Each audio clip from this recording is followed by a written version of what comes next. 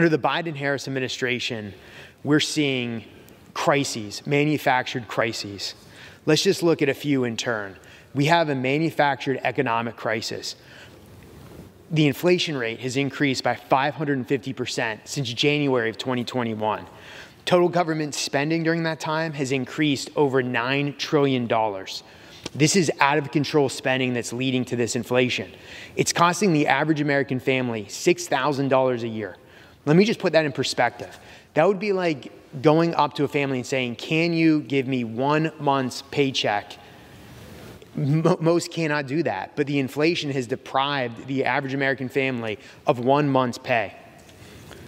And this CR does absolutely nothing to address inflation. It does nothing to bring the economic crisis to an end. But it just doesn't stop there. Let's talk about the manufactured energy crisis.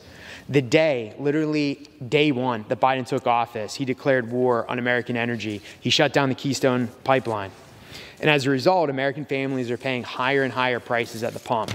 We're going to face record level energy costs going into this winter. And yet this CR does absolutely nothing to address the energy crisis.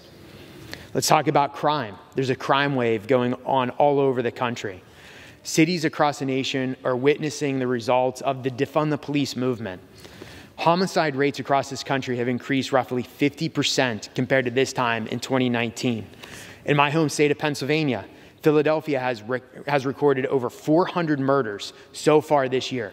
Philadelphia is on track to see the highest homicide rate in recorded history. And it's because of the defund the police movement. It's because of Democrat rule. It's not just Philly. Los Angeles, in 2021, LA defunded the police by $150 million. What did they get? Homicide rates went up 23%. Yet this CR does nothing to combat the crime wave that we're seeing. It does nothing to refund the police. Let's talk about fentanyl. In my district and across the country, communities are facing the opioid epidemic. And that's a direct result of fentanyl flooding across our porous southern border.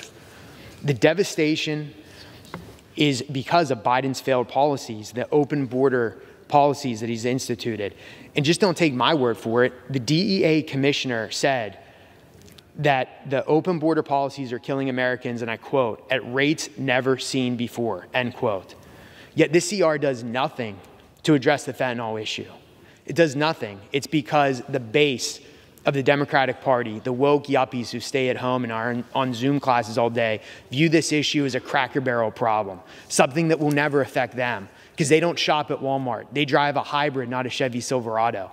So that's why we're not seeing urgency on the fentanyl crisis. And let me just put it in perspective.